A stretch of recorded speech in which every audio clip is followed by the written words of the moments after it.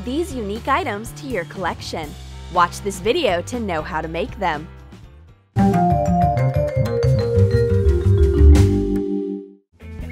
In this project, we'll show how to make a smart nautical rope bracelet.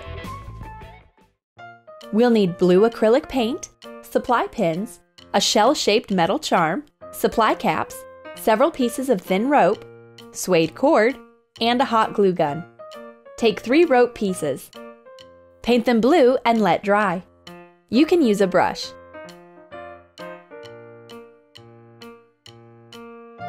Join the rope and suede pieces together. Add a bit of hot glue to a pin and tuck it into the rope bunch.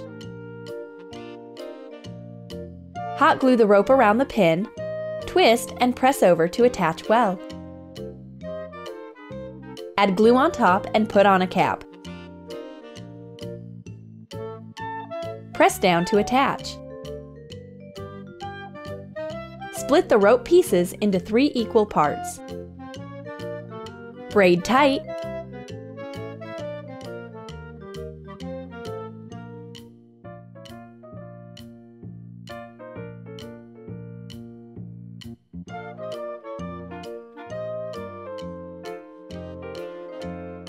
Put the longest rope into the cap. Cut off the excess. Hot glue the braid ends. Press over. Add some more glue. And fasten the cap.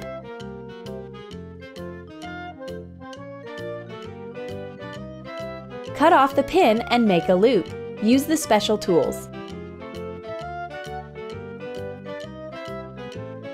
Open the loop and put on the shell charm.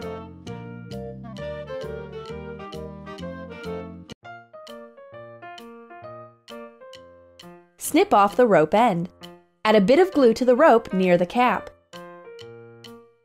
Attach the end, forming a loop. Let's see our bracelet. Cool! The nautical rope braid bracelet is ready.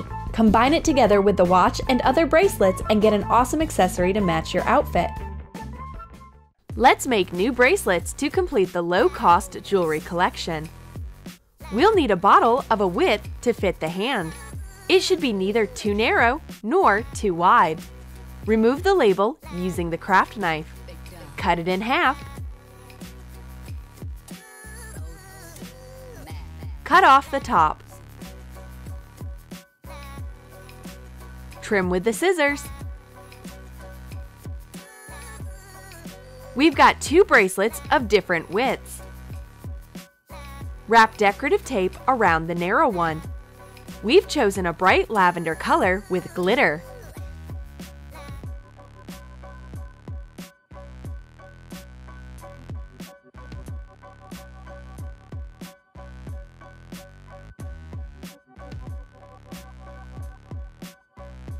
Start wrapping the wider bracelet with the sparkly green tape. Continue with the pale lavender one.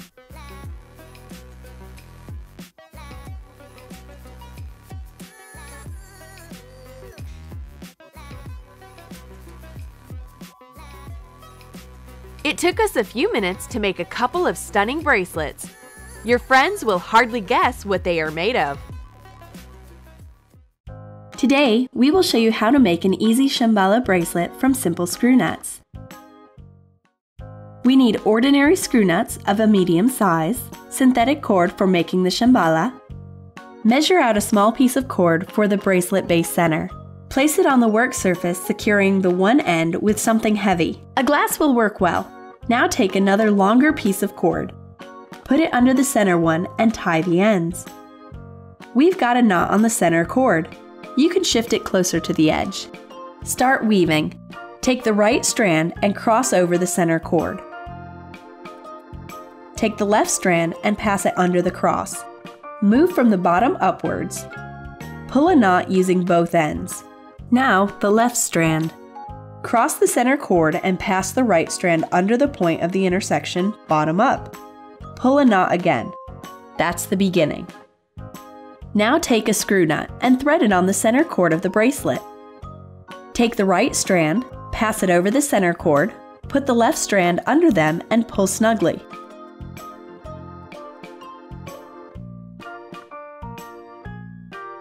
Take another nut and put it on the center cord. Continue weaving. Now it's the left strand's turn. The actions repeat. The left and the right strands interchange. Nuts are threaded on the center cord. Let's look. The nut is on the center cord. The left strand crosses the center cord. The right strand passes under the cross. Pull and fix. It's better to take a long cord as it does shorten quickly while weaving. You can choose any thickness and any color. Tie several knots without nuts. The number of knots depends on your wish. Keep in mind the wrist size.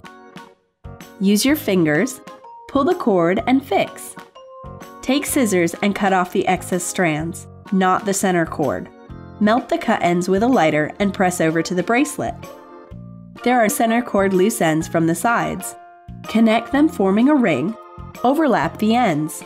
Put another cord under the center cord ends to make a clasp. Pull a knot and begin to weave like you did. Don't use nuts.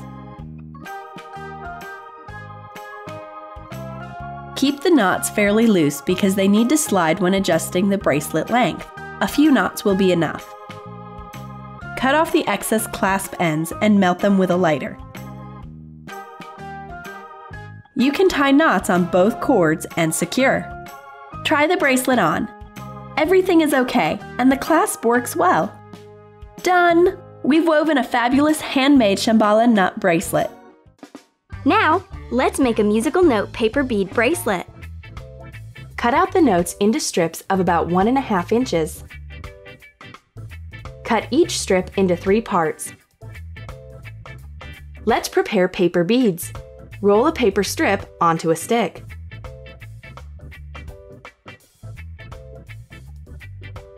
Make the roll tight to look neat. Hot glue the end.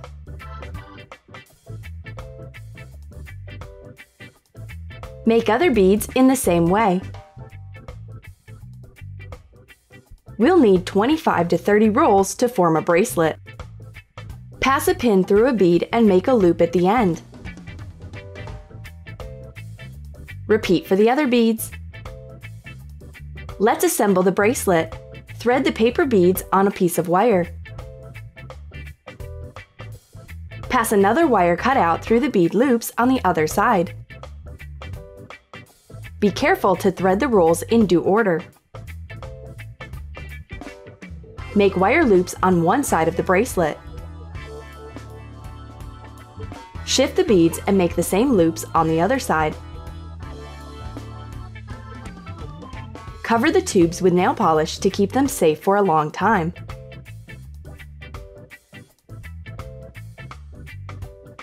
Repeat for the other side. Let's embellish the bracelet with wire curls. Wind the wire around a pen or a pencil. Cut off the excess. Make a loop with a tool. Make 3 more such curls. Put the details on the bracelet. The musical note paper bead bracelet will match you perfectly. Our new tutorial is dedicated to Shambhala bead bracelet making. Today we are going to work with ceramic beads. The combination of white and red reminds of the caterpillar coloring. We are going to use synthetic Shambhala cord as a base tent of our bracelet. Measure out a cord long enough for your wrist. Add a bit extra. Place it on the table. Secure one of the ends to the work surface with something heavy. Now take another cord, a longer one. Place it under the base cord and knot the ends. Start braiding. Take the right cord, lay it across the base cord to form a cross. Then take the end of the left cord and run it under the cross. Move upwards. Pass through and knot both ends of the cord. Now the left cord. Form the cross and pass the right cord upwards under the intersection of the left and base cords. knot.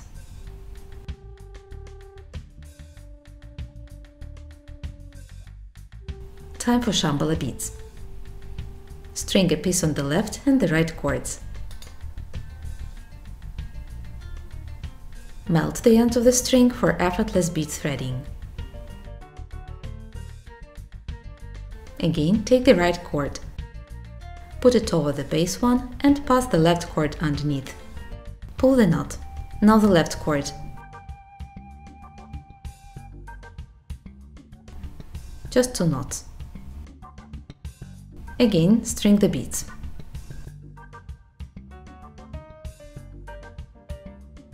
Repeat all the steps. Keep braiding. We want 2 rows. The red thread makes a perfect match with the beads. Fix the knots with your fingers. Trim the ends with scissors. Don't trim the base cord. Trim the other cord. Melt it and press to the base as well. We have the ends of the base cord sticking at the sides. Bend the work around, overlapping the cords. Cut another piece of cord for sliding knot clasp and lay it under the ends of our handmade ceramic bracelet. Tie a knot and start braiding the same way without adding beads. You want your closure to be adjustable, so don't tie the knots too tight. A few knots will be enough. Trim the ends of the clasp cord. Melt and fix. Cut off the other cord as well. It's important not to mix up with the base cord. Knot the ends of the base cord and melt with a lighter. Excellent! Let's try adornment on. Our bright and colorful caterpillar bracelet is ready to bejewel any wrist. Subscribe to our channel and find more interesting homecraft ideas. Leave your comments.